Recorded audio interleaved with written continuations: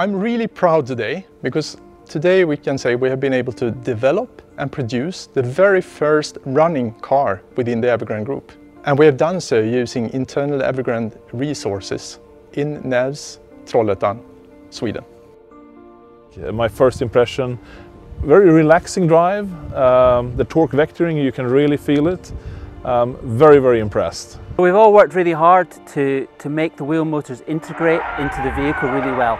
Integrate with the brakes, integrate with the control of the vehicle to ensure that you have a refined and credible production solution in the vehicle.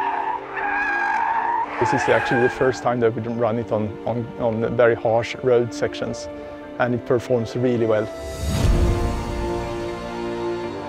It lights you up. You can't help but enjoy it. The car feels like you've driven it many times before.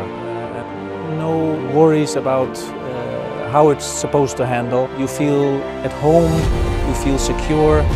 It's just a perfect car. And also the roominess inside the vehicle. You know, it's not a big vehicle, but inside it feels like a car that's 20% bigger. Today I have witnessed a big stage in the development of the Emily program. It's a prototype still, but it's so close to be a finished car in the feeling and the design and the look of it.